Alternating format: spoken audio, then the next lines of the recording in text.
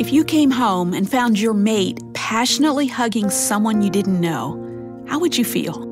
Of course, you'd be shocked, angry, rejected. Well, that experience would just be a small picture of the way God feels about our sin.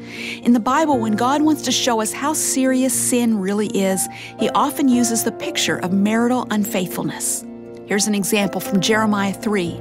"You have played the whore with many lovers, declares the Lord. You have polluted the land with your vile whoredom, yet you refuse to be ashamed." When we expect to stay close to God, yet refuse to give up our sin, it's like a mate caught in adultery acting like it's no big deal. It would be as if they wanted to stay married, yet continue the illicit relationship. When you're tempted to sin today, remember that you're in a relationship with a heavenly bridegroom. Let's be faithful to Him. With Seeking Him, I'm Nancy DeMoss Wagamuth.